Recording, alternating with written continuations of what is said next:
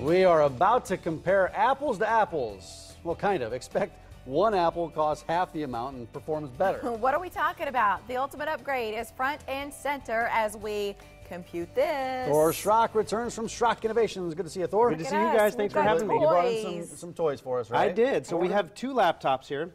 This is the i5. It's shutting down right now, I believe, there. But as soon as it shuts down, we'll be ready to do a test. This is the ultimate upgrade. This is the ultimate upgrade. Yeah. And the ultimate upgrade. This is your baby, right? This is the baby that's $499 with the solid-state hard drive.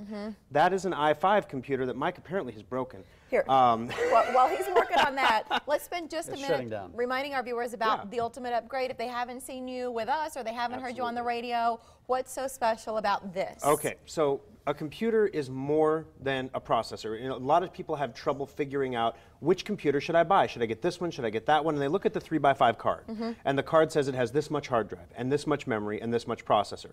So this is a test where I'm going to show you where this is an i5 that Mike is holding. An i5 is Intel's, it's not their top of the line, it's kind of their mid-range product. It has 8 gigs of memory, and so it's a faster processor, more memory, but it has a rotating disk hard drive. Okay. This one has 4 gigs of RAM, a slower processor, but a much faster hard drive. And the point I'm going to illustrate to people today, this computer over here is $999. Right here. That one's, Mike's is $900, it's a $1,000 computer. What you see now is This one $1,000. that Mary has is $499 after your trade. And we have about 30 of them left in the service center. So we're going to do a test. So $500 after the trade. Exactly. So you each have a power button there. What I want you to do is you have to hold them down for about 2 seconds when you press them. When I say go, I'll say 1, 2, 3, go. You hit the buttons. 1, 2, 3, go. And then let up. Now the computers are going to start booting. So you see this one popped right up and said, ooh, Asus, right? So look, the i5 is winning. And you know, the little engine that could over here, did you not push the power button, Mary? Mary didn't push the power button. Mary, if you mess this up. Go ahead and now let go, Mary. So now, look, the i5 had a huge head start, Mary. Okay. Did I push it? Yeah, it's going now. So is this thing, it's done. Is this done? Oh, you held it too long. Oh, Mary. Yeah.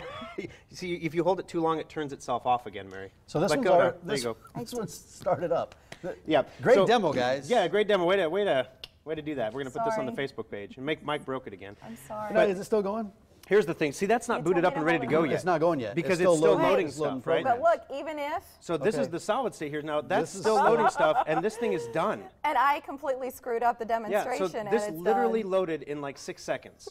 So now if we shut them both down and do it again, which we don't have time to do, but of course, you know, we could do that later. That's awesome. The point is... It's fast. It's half the price. Wow. And it's faster. Yeah, so this is still starting up. Yes, it's still starting up. Oh my gosh. Yeah, so we can close those down because, I mean, basically, what you find with a computer is the slowest component in the computer is the hard drive. Actually, before I close this down, can we just take a quick tour of this? Because I feel like if people are buying a computer, they want to know, does it have certain things, like the full keyboard on the side?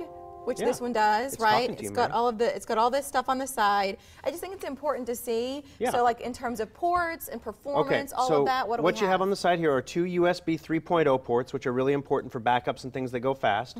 You have 2 different ways you can hook it up to a projector or a monitor. You can go with the newer HDMI that carries audio or just the old VGA.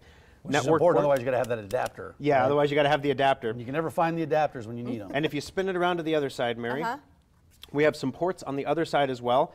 Primarily a DVD drive. Okay, Thor, this is one of the things that a lot of companies take out because they're trying to save money, but a lot of people still want to play DVDs. You know, honestly, we don't understand why people want the DVD drives anymore because nothing is sold on DVD anymore. But they do. But people want them, but it's getting harder and harder to find laptops with DVD drives. I feel like that, to me, that's a huge distinguisher between this and a lot of what you're going to find in big box stores. Oh, absolutely. And of course, you have the webcam, the stereo microphones, the full key with the 10 key, because today's tax week, right? This is tax week. Need that 10 key.